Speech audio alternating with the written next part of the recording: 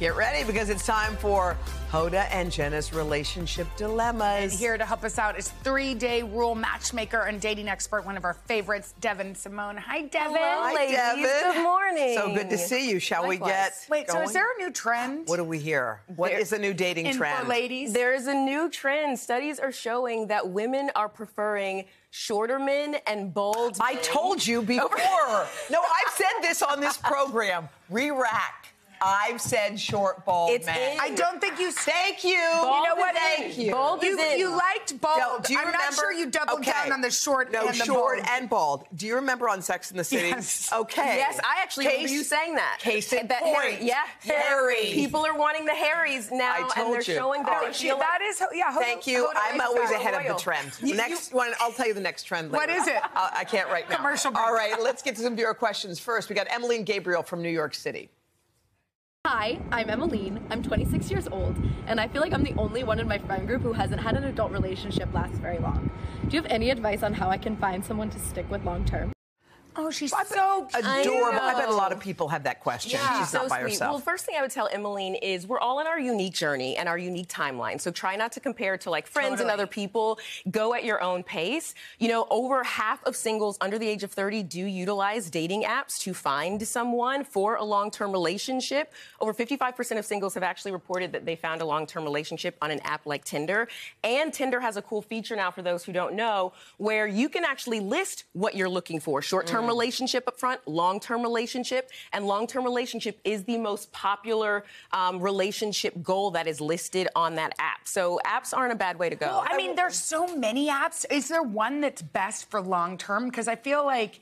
I mean, I don't know, but... It varies per city, but I will say this. I love that Tinder gets a really bad rep, but it's actually not true. It's just that they're the biggest and they started it all, so then everything falls on them. But I also think you have to know if you're ready. Like, I'm not saying for her, but if you're ready for long-term, because why you have to figure out not just how do I meet him, but also am I prepared? Do I feel ready? And you're ready when you're ready. Exactly. And then ask them up front, whether you meet them on an app or not, don't be afraid on that first date to say, hey, this is kind of where I am. You're not saying I want to be in a relationship with you. I know it's scary, you guys. No, Devyn, did you read the rules? We still abide by them. No, you don't. I met my fiance on an app, first of all. And second of all, you're just setting your clear intentions. It's not telling him, be in a relationship with me. You're saying, hey, great to meet you. My life's great. This is what I'm doing. This is kind of what I'm looking for. I'm not really into the situationship thing. Is that your vibe? And that's all. You're not telling him what he has to do. You're just telling him what you're looking for. Right. The way you said it was good. But we're not okay with ultimatums. Okay. Okay, the next up, we have Nicole Brumley. She's from Toronto, Canada.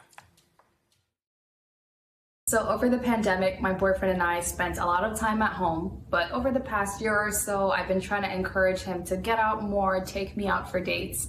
But now he says he's a homebody and he would prefer to date from home. What's your advice? How can I get this guy to take me out and leave the house? First of all, girl, you are worth every date and every place that you want to go to. And your partner should recognize that. But if he's gotten really comfortable, then you can start and kind of make it like a fun game and a challenge. So maybe you guys alternate. So fine, you go, all right, how about this?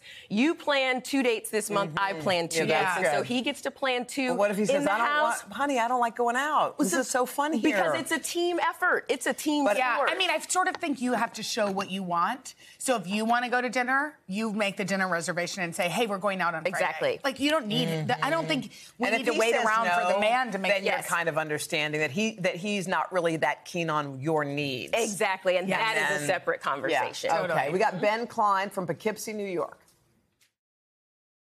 Hi, Hoda and Jenna. My name's Ben, and my dilemma is my boyfriend is super expressive. Meanwhile, I tend to internalize a lot of things. He can always tell when something's on my mind, but I tend to shut him down or just say that I'm fine. How can I be more open? Ooh. By the way, recognizing that, saying it out loud. He's already halfway there. So now what does That's growth, and so that's an excellent thing because growth is a key indicator of a long-term happy relationship. Think of it, some people are more open naturally, some aren't. It's just like sports or athletics. Some are naturally gifted, some have to work on that muscle.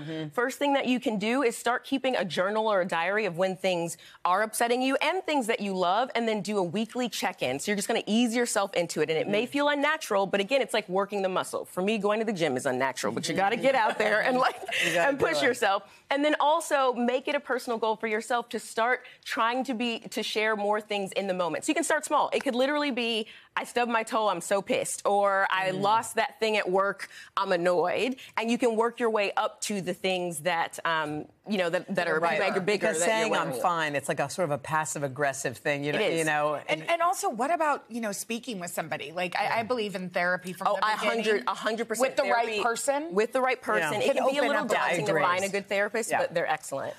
My gosh. Thank you. All the time, the best advice. Thanks. And if you have a relationship dilemma, tell us about it at hodaandjenna.com. All you have to do is hit the connect button.